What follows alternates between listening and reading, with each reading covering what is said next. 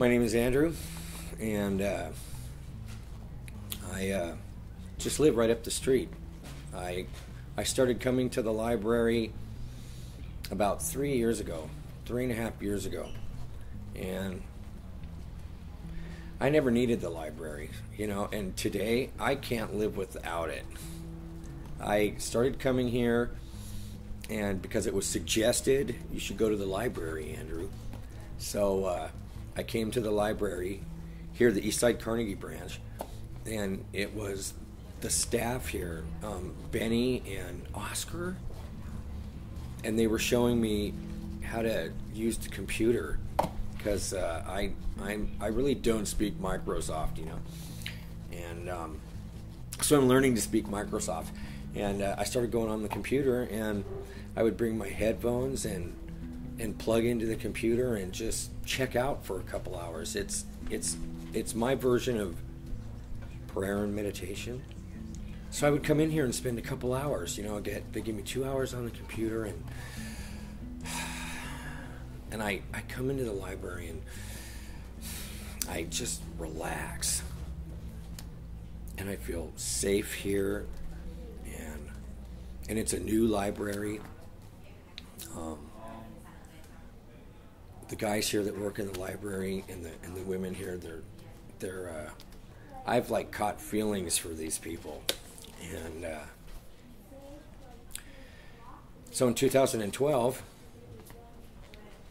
I was diagnosed with bulky in the chest 2A Hodgkin's lymphoma, which is cancer, and which is pretty devastating to hear that you have cancer.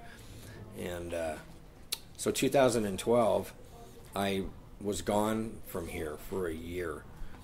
I did chemotherapy, and my hair fell out, my eyebrows fell out. I don't know what these are. These aren't the ones I had throughout my life. These are brand new. They're not the they're not the ones I had, but my hair grew back and my eyebrows came in.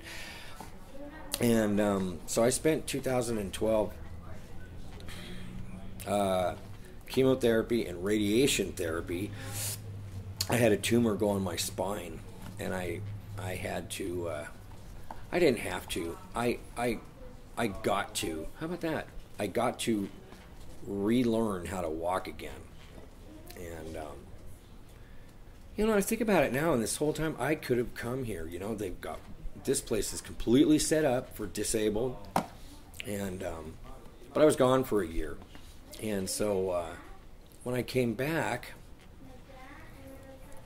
I had my little walker, and I came in the library, and Benny, the librarian here, I walked in and he said, "Dude, where have you been? What happened to you?" Now that doesn't mean anything to anybody but me. There's thousands of people that probably came through this library in 2012. And to be able to come back here and walk through that door and be missed, was very heartwarming for me. And that's why I love this library.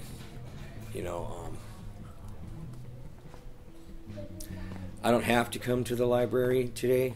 I don't have to do anything today. I get to.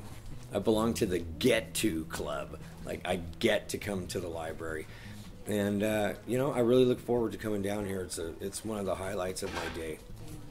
Another reason I like the accessibility of the library is when I had cancer, I had a tumor that went on my spine, and I was paralyzed from the waist down, and I basically had to relearn how to walk again.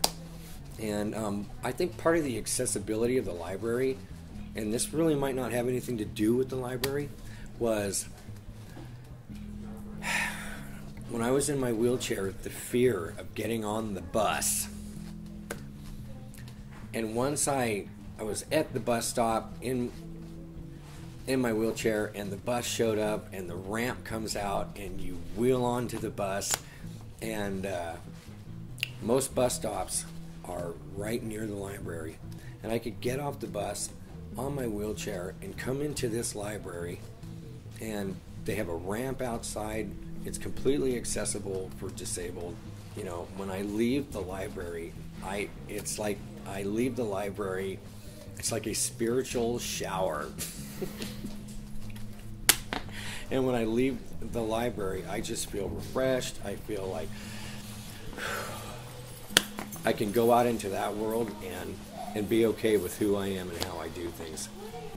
I get to come to my local library, and I love the library, and I love the people that are here.